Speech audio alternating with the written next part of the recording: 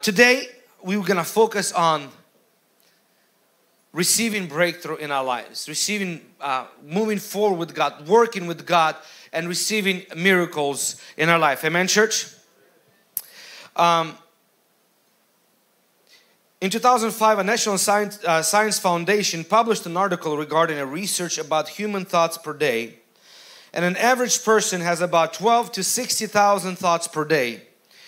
My guess would be closer to 12,000 that would be men. And on 60,000 probably women. I don't know for sure, but that's my gut feeling. And the surprising fact of it, I know we're naturally a bit negative human beings, but 80% of our thoughts, scientists concluded, they are negative.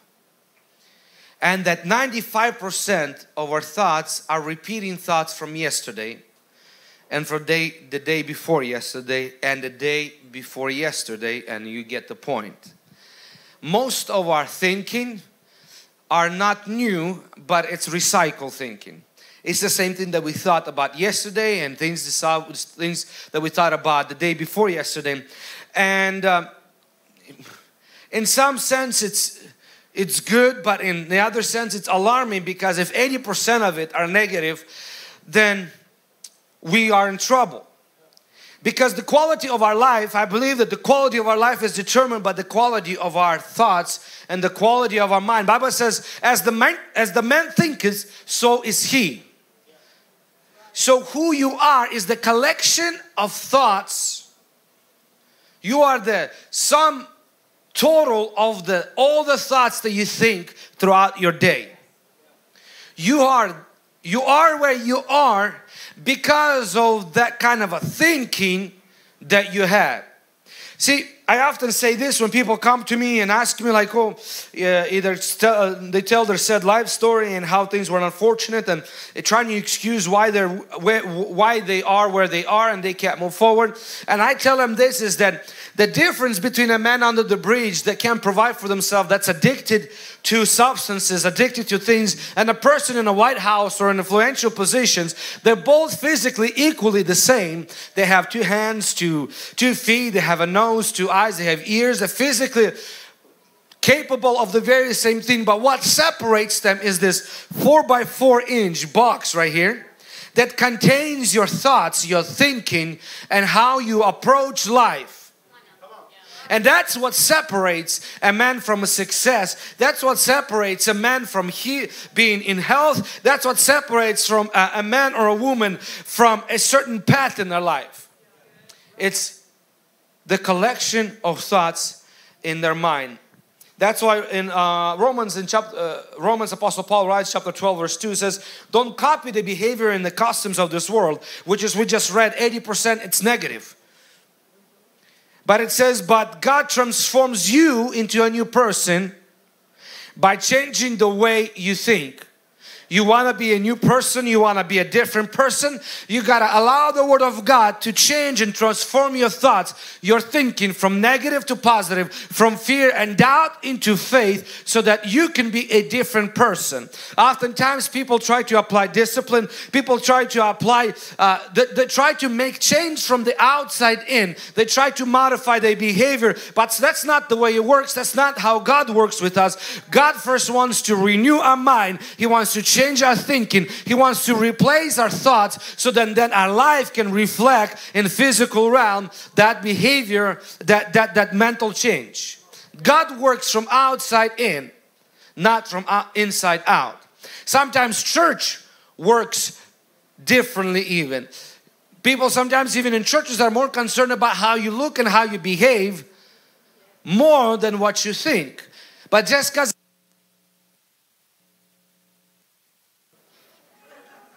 check there you go. But even just because the church even sometimes approaches these things that way, that doesn't mean that's the way God works. God works from outside in. He works from the mind out. And let me tell you something, that your mental state and your mindset will limit God's work, Holy Spirit's work within you, if it's not lined up with the Word of God, if it's not according to the Word of God. Let me give you an example. If you're constantly walking in guilt and shame, I'm nobody, you know, God doesn't love me. I didn't do good enough here. I messed up there, you know, I've sinned there. You know, I told God I'm not going to do this, but I slipped up again, and you constantly beat yourself down. You constantly walk in shame and negativity and low self-esteem. Holy Spirit will be limited what He's able to do with you, because you're not walking in faith, you're walking in negativity, guilt, and shame. Let me prove it to you from the scripture. The Bible says that Holy Spirit, when He comes, He's going to convict the world of sin. Remember that scripture? But He's going to convict us of righteousness. Let me ask you this. How many times, when's the last time you actually got convicted by the Holy Spirit that you are righteous? Come on, let's be honest. That's what the Word of God, I'm not making things up. Oftentimes we're convicted of our, and we call it conviction, but it's guilt and condemnation and shame, and we limit our relationship with God. It pushes us away from God. That's why it's so important, and we must allow the Holy Spirit to scan us. As I'm talking today to you, and I'm talking that to myself as well, we have to allow Holy Spirit and His light to scan us according to His Word, so that we can figure out and find out the things and the mindsets that we gotta confront, the thoughts that we gotta remove and replace with God's Word and His promises. Let me hear you shout amen. Amen, amen. Amen. See, let's go into the scripture. Mark chapter 5 verse 24. It says this: a large crowd followed and pressed around Him, and a woman was there who had been subject to bleeding for 12 years. She had suffered a great deal under the care of many doctors and spent all she had. Yet instead of getting better, she grew worse. Verse 27, when she heard about Jesus, say, she heard about Jesus. Everybody say, she heard about Jesus. She came out behind Him and in the crowd and touched His cloak, because she thought, say, she thought, if I just touch the clothes, I will be healed. And immediately her bleeding stopped, and she felt in her body that she was freed from her suffering.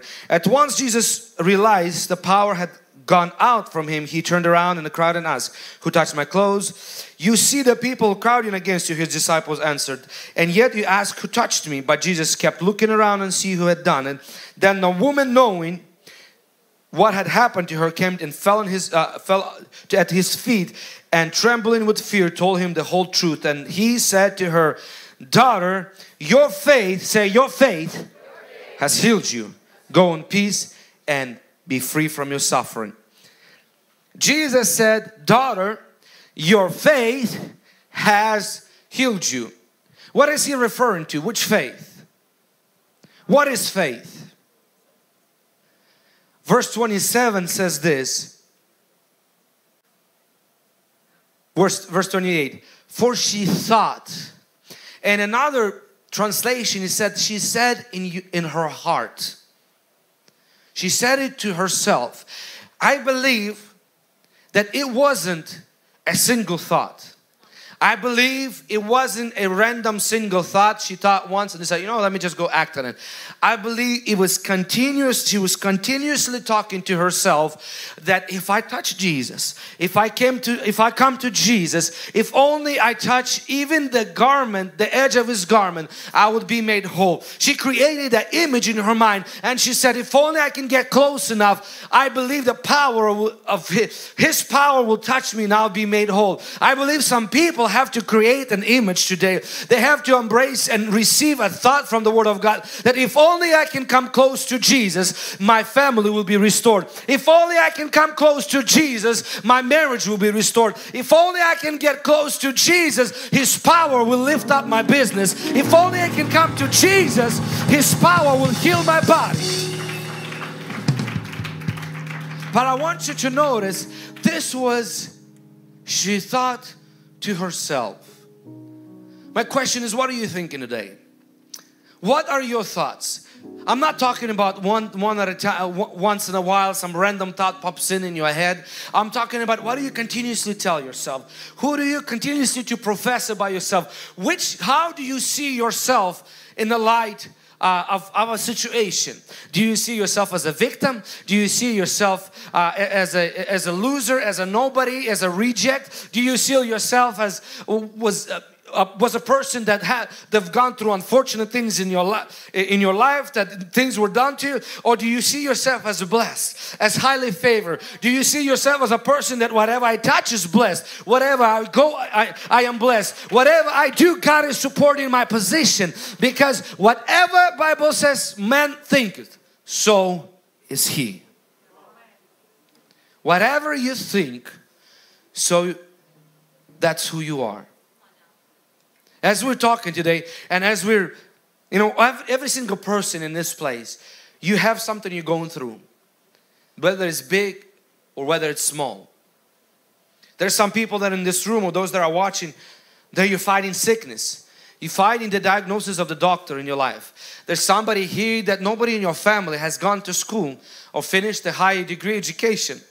And you're fighting against that stigma and against that paradigm in your mind, and you don't think it's possible. You don't even think that way because you haven't seen it modeled. You haven't seen it possible in your family. Maybe you're fighting the fact that in your life you haven't seen a healthy marriage. All you've seen is divorce. You haven't seen a good harmonic family with harmony and unity, peace and love. And that's what your mindset, and that's what you're fighting against. But I want to tell you that there is a way to your breakthrough. There is a path, and Jesus lays it out in His Word, and that starts with the way you perceive and the way you think.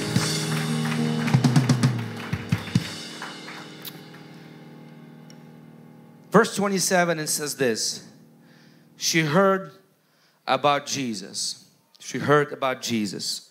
She heard about Jesus. The Bible says that the faith comes from hearing. Faith comes from hearing, and the hearing of the Word of God. Hearing, what we listen to, what we hear, what we feed ourselves daily will determine the kind of thoughts and the kind of mindset that we're gonna have. Naturally, as statistics and research has proven, that as a fallen man, as a fallen woman, we are prone to think negative. We don't have to try to do that. We don't have to force ourselves to do that. All we have to do is just relax and let our mind drift, and it will go into the direction of negativity. It happens automatically. I wish it was the other way around, but it's an imperfect world, and there's evil, and we're broken, and that's just the way things are. And so we have to put an effort, and we have to be intentional, and we have to guide our mind. We have to guide our thoughts to, Apostle Paul says, to think on the things that are godly, that are honorable, that are noble, that are pure, that are holy. If it was just an automatic, then Apostle Paul wouldn't tell us and would not commend us to think on those things. And the other place, Apostle Paul says that we have to take our thoughts captive and submit them to Christ. Taking them captive, that sounds like a war, that sounds like a struggle, that sounds like a fight, and doesn't sound easy.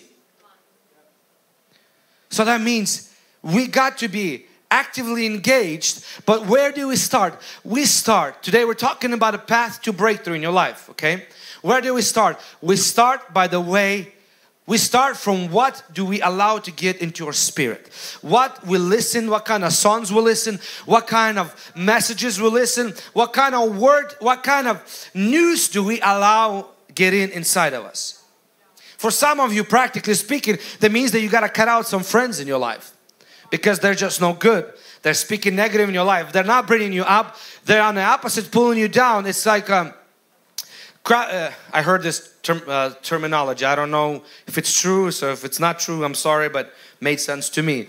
Crab in a bucket mindset is that when you put one crab in a bucket, it will climb out of it by itself. Okay, crab, like you know those things. I'm like looking at some of your faces and you're confused. Not crab, crab. Okay. Sorry, when I get too excited, my accent sometimes slips up. It's like one time I said fog and people thought I said something else. A lot of confused faces in the church. But crab in a bucket, right? If you put one crab in a bucket, it climbs out of it. But when you put at least two or more, as soon as one starts climbing up, the other one keeps pulling it down. As soon as one starts climbing up, the other one keeps pulling it down. And as long as there's more than one crab in the bucket, none of them escape. Okay? Some of you practically, that means you gotta get rid of certain things in your life. Things that keep constantly pulling you down. Things that constantly drain you. If it's friends, come on guys, something about it. Yeah. It's good stuff. I feel it now. You gotta cut out secular music. You gotta cut out negative things out of your life. You gotta surround yourself, practically speaking, surround yourself with godly people. People that are going into the direction that you're going. People that want to make something of themselves. People that want to grow. People that want to take a next step in their career, in their business, in their life, in their spiritual walk with God. You can't just hope and wish that someday, somehow, somewhere you're going to end up where you want to be without making a practical step towards changing your mind. And it starts by what you receive. This is the reason why every service we have 2, 3, 4 testimonies to share God's goodness, to share with you what God is doing. And when these testimonies are going on at church, I encourage you, listen to them, absorb them, because it's what God is doing. If He is doing for somebody else, He can do it for you. Those moments, even if God's healed somebody's pinky, we rejoice with them. We're glad that God did it, because if He can heal a pinky, He can heal an arm. If He can heal an arm, He can heal the rest of the body. God is no respecter of a person, and there is no small or big thing for Him. And so when testimonies are going on, it's a great opportunity to align your thinking, to put yourself and direct yourself into the direction of God's promises and God's Word. Victorious life is not a life in accident. You don't stumble into a life of victory. You don't stumble into the life of good health. You don't stumble into a successful business. You don't stumble into a successful marriage. It takes work. It takes taking your thoughts captive and directing it towards the godly things, the good things, positive things, the Word of God. See, because your thoughts, they produce your expectation. What you constantly think on, you begin to expect. You begin to anxiously await for it. You begin to draw it to yourself. That's what the Bible says. It's not, I didn't come up with it. And all of those other teachings out there about positive thinking and about directing your thoughts, all of this stuff, they all took it from the Bible. I mean, they put their own spin on it, but Bible has talked about it from before they were around. God said to Joshua, He said, meditate on my word day and night, and I'll give you a good success. That predates way anybody in any other religion that we know of. God will work in your life through the channels that you will give Him in your mind.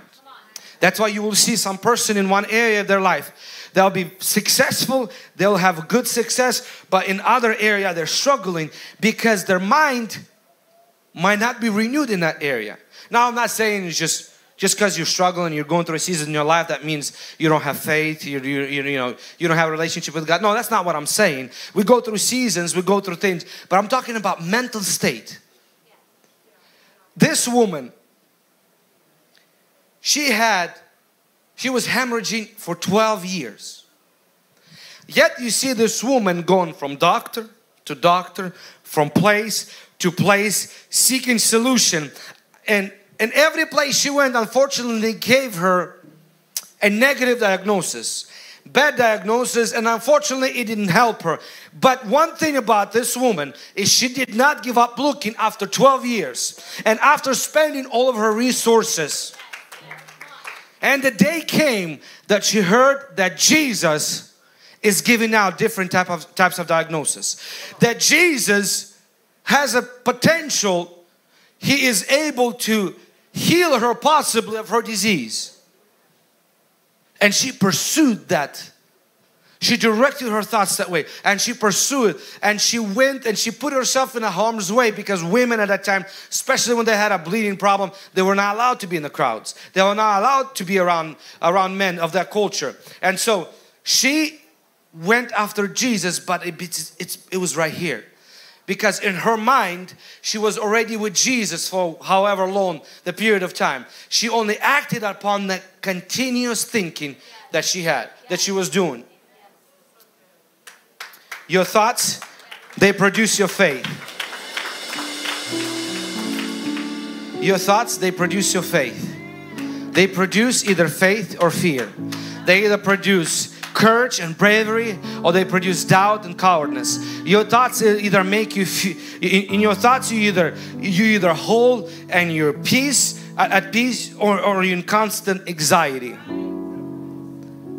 That's why Apostle Paul says that we have to bridle our thoughts. We have to put a bridle on it. We have to break them in. We have to conquer them, and we have to submit them to the Word of God.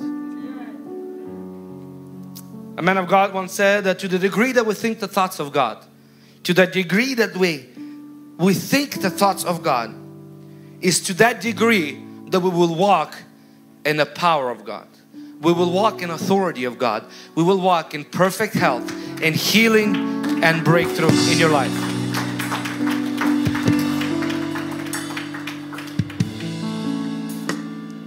It's not the occasional thoughts. It's not just the thoughts that come to a service like this and I get pumped and excited and I do it for 1 or 2 days and then I'm back into my own way and the own pattern of thinking.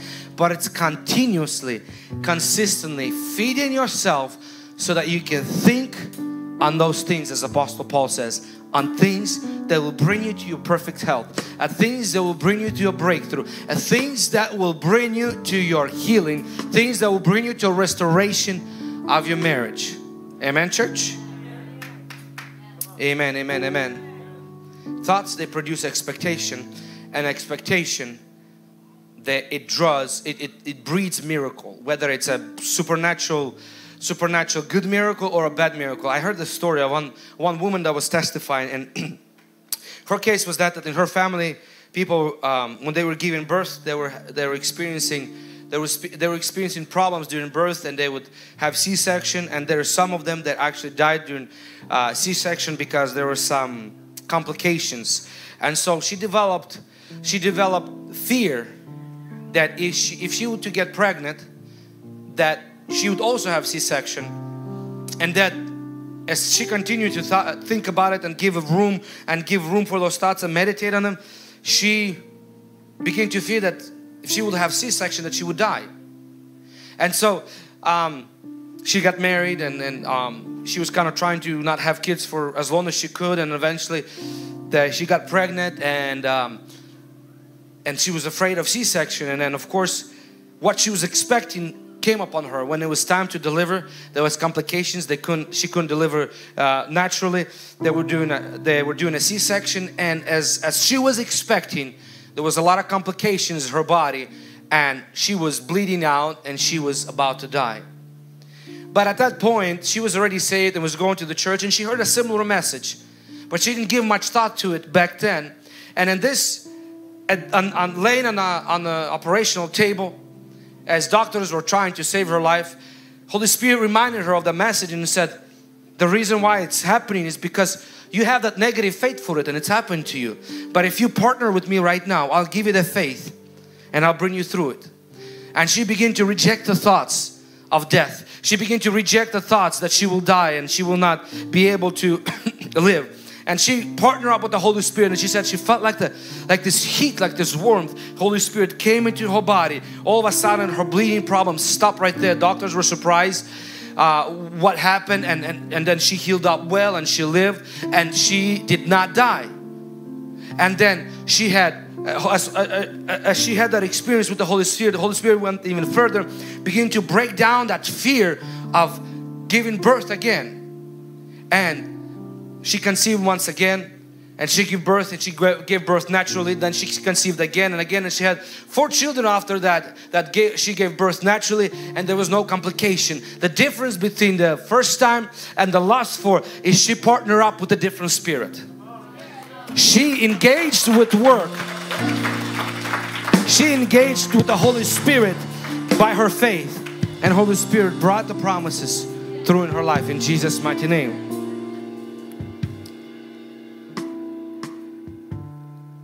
You know, centurion in the Bible, I don't know, Jesus marveled at his faith.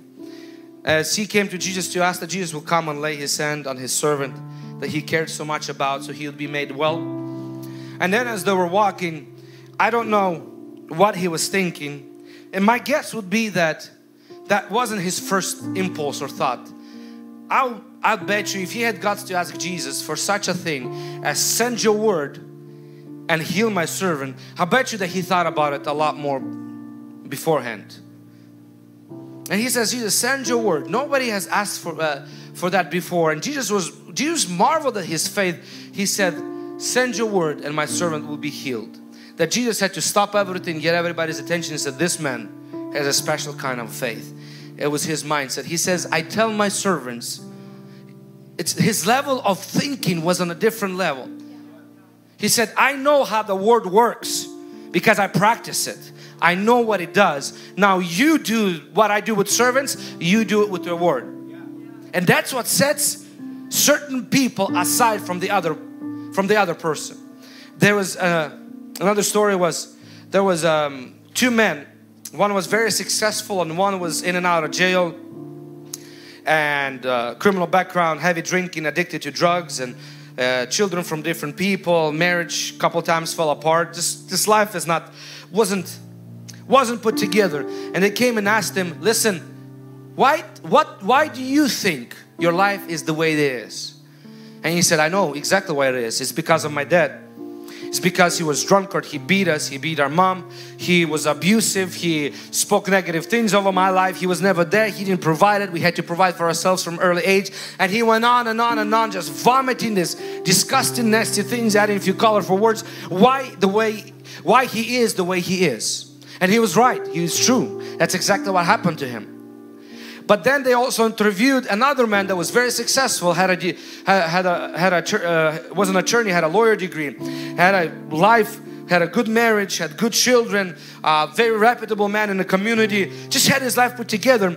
And turns out it was his brother. And so they asked him, why do you think you are the way that you are? And he said, because of my dad. So, you know, they marveled because, well, hold on, don't you guys have the same dad? And didn't you guys went through the same thing, the abuse, neglect, and this and that, all that? I said, yes, we did. But I made a decision in my mind. I've directed my mind towards not to ever be like that. And so I made different decisions. I've gone through school. I stuck through school, and even though it was hard, I made different choices, and today I enjoy different life. 2 men went through the very same thing, but have 2 different outcomes because where they directed their thoughts toward.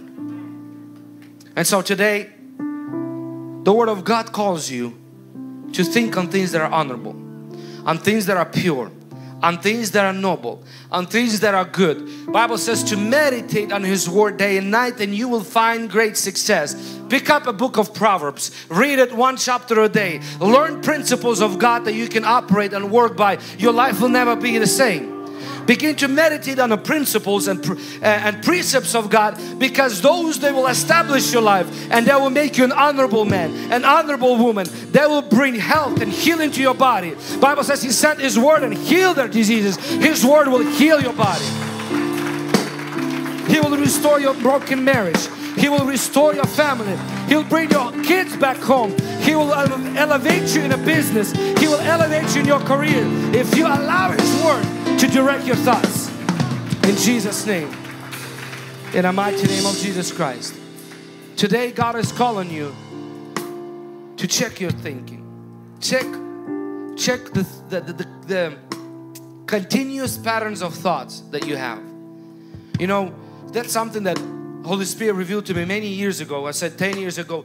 And I've been in work in progress since then, working on my mindset And Holy Spirit one by one will be removing different strongholds, removing different patterns of thinking in my life and working with me. You know, at some point you kind of get to a certain degree that you feel okay about yourself. You know, I'm not too bad. I'm not too negative. You know, I'm not too.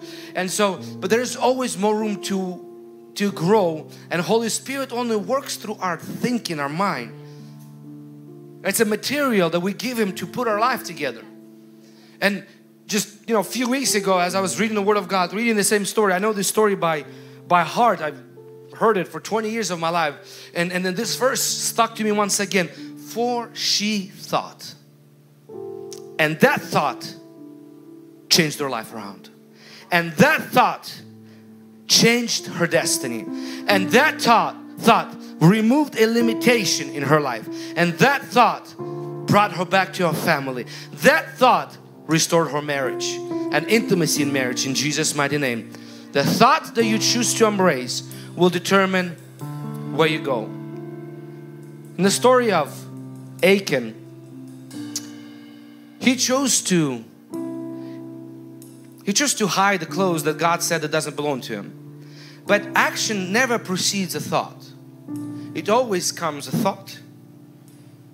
And you think long enough on it, and then it spills into actions. That's how we work, right? And so when Achan, when his first thought came to him, you know, we're conquering the city, there's a lot of beautiful clothes, there's a lot of gold and all this stuff, but God said don't touch it. And instead of rejecting the thought and said, God said, and this for I won't do it, he began to entertain the thought over and over and over and over again until the thought spilled into action. And he hid the clothes, the Bible says the beautiful garments, the gold and all that under his tent. And then what he hid came to bite him back. He lost his life, lost his family, lost all his possessions. Because the thoughts that you choose to hide, the thoughts that you choose to cultivate in your mind will either bring you to life or bring you to distraction. And there is no middle ground. In the New Testament, you say it's an Old Testament, the New Testament. Let's go to the New Testament. Ananias and Sapphira. Apostle says, why did you let Satan to put a thought in your mind? To lie to the Holy Spirit, to lie to the man of God. And that thought, being in a good place in the church, doing a good thing, they gave up most of their possession. They just kept a little bit more than they said. But they embraced a wrong thought. They plundered on it and it destroyed them. And so our thoughts, what we think, what we meditate on, what we do matters and either limits us or pushes us forward. There was a man, his name was in Portuguese, Rafino Borrego, if you guys can put up the picture. When he was 13 years old, he was diagnosed at the Lisbon hospital to have an incurable muscular dystrophy. And for next 40 years, he was confined to a wheelchair. In 2010, one neurologist realized, when he was for a checkup, he realized that he was misdiagnosed for the last 40 years. He gave him new diagnosis. Turns out that that sickness that he had was very much curable with a widely available medicine, small dose of medicine, and some physical therapy. After months of physical therapy, this man began to walk for the first time in his life. And now it's been 13 years since he's been walking and taking care of himself. But what stopped him and what limited him, what put him in a wheelchair for 40 years in his life, was that he heard that his disease is incurable. And instead of fighting, going for a second opinion, third opinion, fourth opinion, instead of looking for a solution here and there, he said the wheelchair will do. Today I wonder, as this man was confined to a wheelchair, limited access, limited mobility, limited life, limited relationships, I wonder today how many of us are mentally in certain area are confined to a wheelchair. In the area of education, nobody has gone to school in your family, so therefore you're not even pursuing it, you're not dreaming about it, you're not thinking about it. in the area of your finances, always lack, never progressing, never moving forward, always working minimum jobs. In the area of your health, in the area of marriage, constantly seeing divorce and just walking with that negative and broken mindset, always expecting bad things to happen, always expecting something terrible to happen, breakup to happen, divorce to happen, children not doing good, and whatever the area in your life might be. But that's what I'm wondering, is that in which area in your life right now you accepted the wheelchair? You stopped looking for a solution, you stopped fighting for breakthrough. That thought already built a stronghold in your mind, and you're not expecting anything good to come into your life. Because remember what we said, our thoughts, they produce expectation, and expectation, it draws that thing that you're expecting. We must constantly allow Holy Spirit to work with our mind and our mindset. We're talking today about path to your breakthrough. So first step is we have to watch what we're listening to.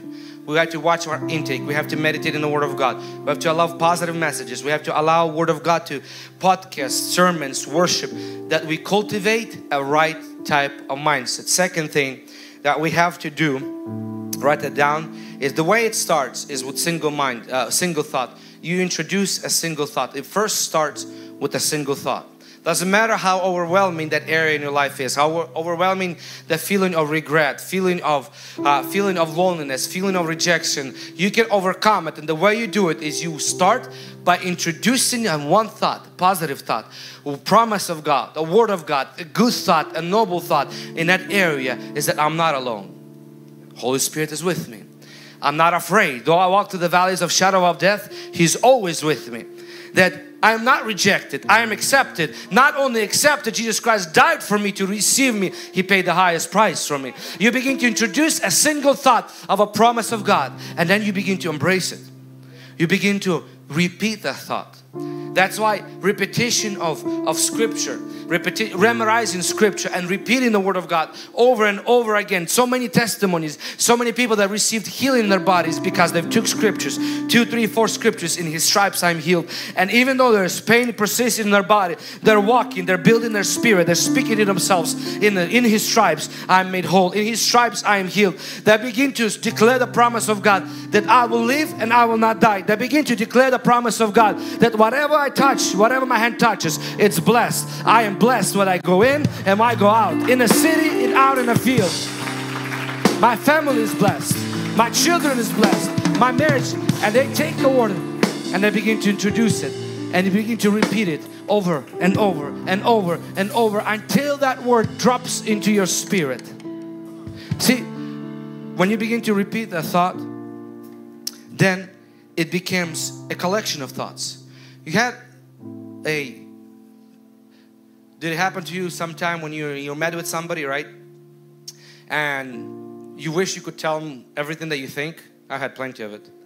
And then, in the shower or you drive, whatever, and you're thinking like, oh, I would have said this and I would have said this and I would tell them how terrible they are here and what they, and you're collecting the thoughts, and you're rehearsing them. Hour goes by, 2 hours go by, and you keep and the person said she's like this too, so I'm not the only one, I'm not crazy, so they said it too, they see it too. And what happens is you keep collecting, and then all of a sudden what happens is you get a mindset and you don't like that person. That's kind of your mindset. They view them in negative light. Anything they do, even the good thing they do, your mindset sees it like, questions their motives, questions who they are, and you don't see them in a good light, right? But it works the same way in a positive manner. When you take the Word of God, when you take the promise of God, when you take a Scripture and you begin to meditate and you begin to add to those thoughts, you begin to add testimonies to it, you begin to add other Scriptures to it, and you begin to rehearse that my marriage is doing awesome. God has blessed me, everything. We live in peace and harmony, and my children are coming back home. They're gonna serve God. They will not be addicted to drugs. They will not be roaming the streets aimlessly. And you begin to introduce thought by thought that God is behind me. God is supporting my position. He's working on my behalf. And it becomes a collection of thoughts. That collection of thoughts, when you do it over time, becomes your mindset. So now it gets a little bit, when it gets to the mindset, it gets a little bit easier, because first 3 steps, it's like pushing a semi up the hill. Sometimes you win, sometimes you lose, sometimes it runs you over, okay? But nonetheless, you keep pushing, you keep pushing, you keep pushing. And then comes this break, comes this period where it begins to drop in your spirit. And it becomes a mindset. It begins a little easier. You still have to focus. You still have to direct yourself there. But it becomes easier to think on the good things. It becomes easier to think on good thoughts. It becomes easier to meditate on God's promises. And you begin to slowly but surely see that you're more positive. You know, you begin to attract better things into your life. You begin to see how God begins to slowly open up the door. But don't give up, because there's a next stage. There's actually 2 more stages. You have to keep working at it until you build a stronghold. Stronghold. Stronghold is when it anchors in your spirit, it anchors in your mind. You know, there's negative strongholds. There's strongholds of fear. And those strongholds, they paralyze you, they limit you. For example, we had a lady that came to our church, and she got in a terrible accident. The people died in the car when she was in the accident. From there on, she was the driver, and from there on she was absolutely terrified and had a fear of driving, phobia of driving. And for many years she did not drive, because anytime she gets in the car she gets paralyzed. And it was that incident, it created a stronghold there. In her mind, in her spirit. And Pastor Vlad brought her to the office. She said, please pray for me. I want to, I know I'm an adult. I need to drive and this and that. Pastor Vlad said, I won't be praying for you, because you need to work on your mind. You need to, first of all, open your mind to the Holy Spirit before He begins to work in this area in your life. He gave her a few verses, and one particular verse, that God doesn't give us a spirit of fear, but a spirit of sound mind. And so he said, take this verse and write it 1,000 times. For the next week, write it 1,000 times. Say it aloud and write it on a piece of paper. Write it on a piece of paper. And when you're done, come back here. We'll pray for you and you'll be delivered. And so we had a prayer line scheduled for Sunday. And this was Sunday before, or Saturday before that happened. Next thing we know, she pulls up to church on Wednesday or Thursday with her own car, driving by herself.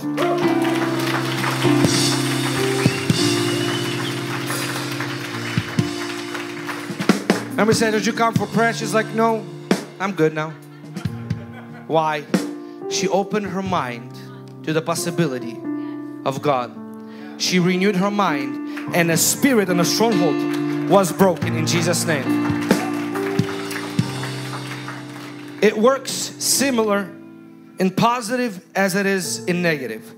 When you begin to build a mindset, when maybe you're sick in your body, but begin to thought after thought, you begin to fight. You begin to proclaim, I am healed. By His stripes I am healed. He sent His word and He heals my diseases. And you begin to quote the scriptures. You begin to repeat it over and over and over and over and over again until it becomes your mindset. Then even though maybe you're still feeling that pain in your body, but you already squared up your shoulders, your head lifted, you walk in with confidence knowing that God has your position. And then the strongholds begin to shape. Stronghold is a dwelling place. It's a house, if I can put it that way.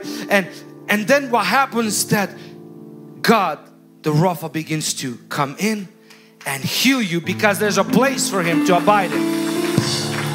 Holy Spirit comes and He takes residence in your body, because there's room for Him to dwell in.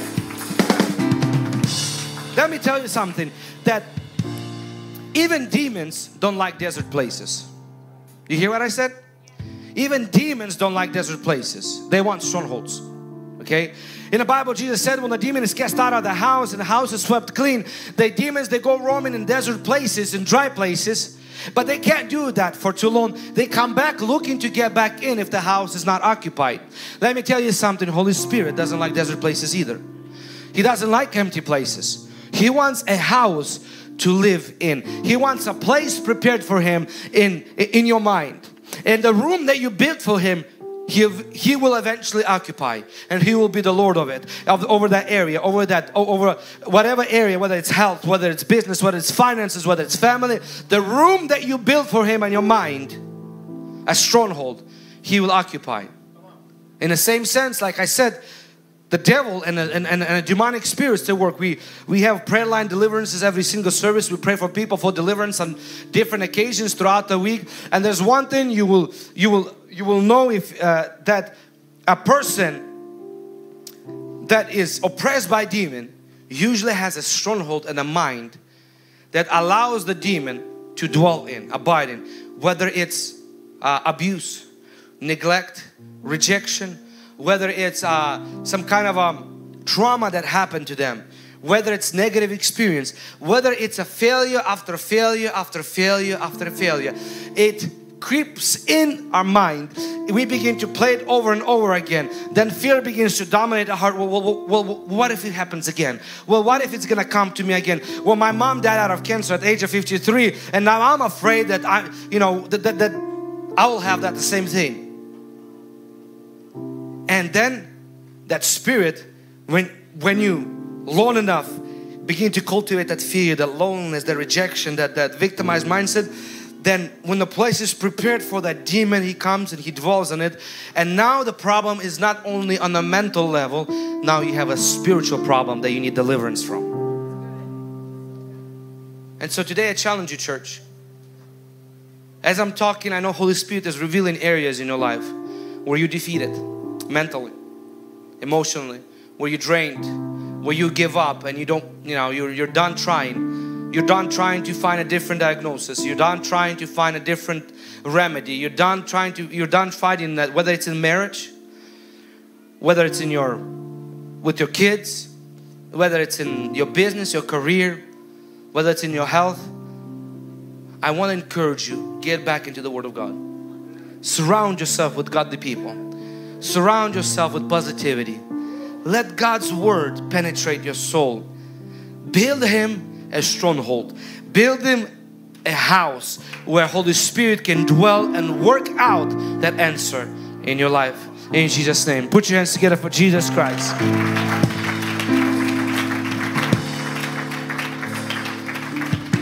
Every stronghold has an occupant. Every stronghold has an occupant. I challenge you to build godly strongholds. Good strongholds. But David says, God is my refuge and my stronghold. He is my refuge and my stronghold. That's why David says, therefore I will not fear no evil. I will not fear of the pestilence during the night. I will not fear the enemy trying to plan against me. I will not fear the trap that the enemy sets before me. And even if I fall into it, I know He will deliver me. Even if I fail, I'll slide back. I know He will deliver me. I know He will save me. I know He will pull me out. See, a person with negative mindset can't take failure. Failure is terrifying to them. A person that has a godly mindset, he says, even if I'm captured, even if I fail, even if something happens to me, I know God is able to take me out. And like Joseph said, that even what people meant for bad for me, God took that and made it good. The reason why I know Joseph wasn't bitter, that Joseph wasn't victim of his circumstances, the reason why I know for a fact that Joseph, he wasn't contemplating all these negative things in his life, because he was helping to fulfill other people's dream in prison. Let me tell you something, a person that give up on their dreams, they will never help another person to fulfill theirs. 100%. On the opposite, you'll see those bitter people walking around. Oh, you're trying to, yeah, I tried that. Don't bother. It's not going to work. Joseph had a different mindset. He believed in the dream. He meditated on the things that God showed him. He said, one day, I don't know how, I don't know when, I don't know what's going to happen or how it's going to happen, but God, He will rescue me and He will fulfill His promise. God will bring me out. He will bring my family out. He will bring my business out. He will bring my career out. But God is still on the throne, and He will do what He said He will do in Jesus' mighty name. He will do what He promised in my life. He will fulfill every promise in my life in Jesus' mighty name. Thank you for watching this content. I know this was a blessing to you. We would like to ask you to subscribe to our channel and click on the bell on our channel so that each time we upload something, you can be notified. Don't forget to share this content with your friends and family and on social media. We're so thankful to you. Better is not good enough. The best is yet to come.